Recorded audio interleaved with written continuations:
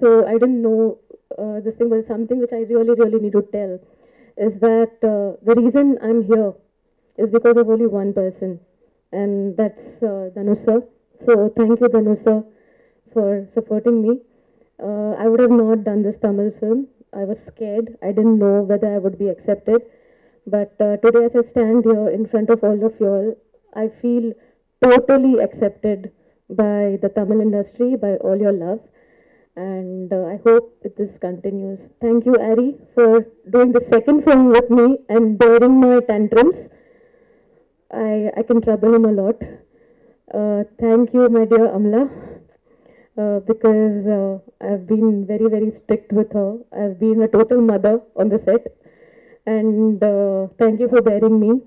Thank you, dear girl, because I have really, again, being a very strict mother with that girl, and she's just taken everything without even complaining once.